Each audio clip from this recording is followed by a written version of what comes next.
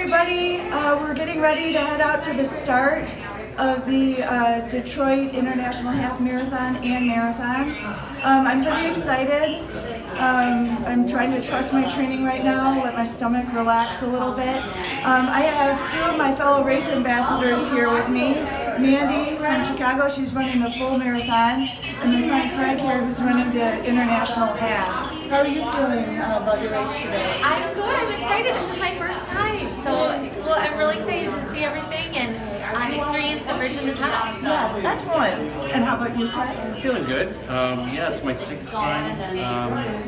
Yeah, it's getting kind of familiar, so I'm okay with that though. It's going to be a good time. It's nice and cool. It's not like last year, so that's a good thing. Last year was a little too warm and humid, so this is optimal. Good. Yeah, you do seem really relaxed. This is my first time running the Detroit International Half, so I'm a little wound up, and everybody else is just kind of chilling out. So, all right, we'll see you at the finish. Bye. Hi, we're getting ready to start. Bye, see you at the finish. I finished the half marathon. I'm really happy. My 10th half marathon. I made the decision at the start that I was just going to cruise the race and run it easy. I'm really glad I did because I had the time of my life out there.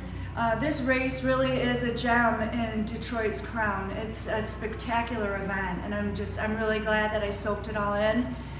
That was my original plan when I became a race ambassador. But more importantly, I have 3 of my 5 kids with me.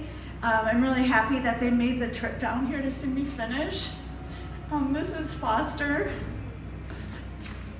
You guys met Brendan in my second video. He's my second oldest. And then my oldest son, Colin.